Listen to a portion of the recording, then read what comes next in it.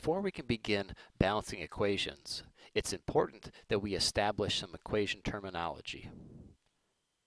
So this here is a chemical equation or a reaction.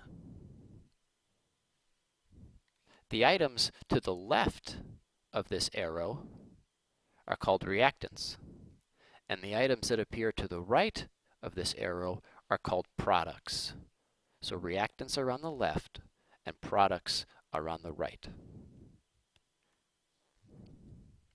Additionally, these small numbers that appear after element symbols, those are called subscripts.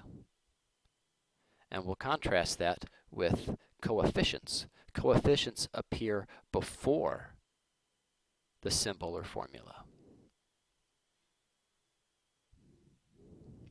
Here you can see there is no coefficient, so in this case a coefficient of 1 is implied. So the coefficients here would be 1, 3, and 2. The number and type of each atom on the left must equal the number and type on the right. This is called the law of conservation of mass. So whatever we have on the left, that has to be equal to what's on the right.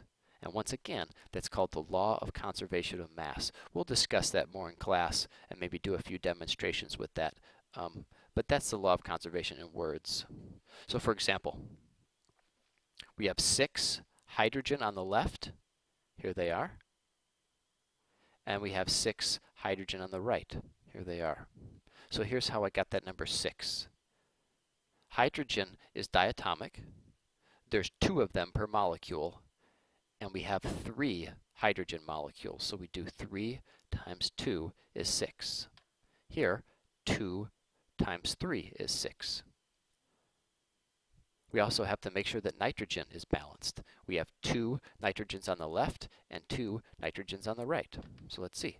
Here's our 2 nitrogens on the left, and here are our 2 nitrogens on the right. So this coefficient here of 2, that applies to both the nitrogen and the hydrogen.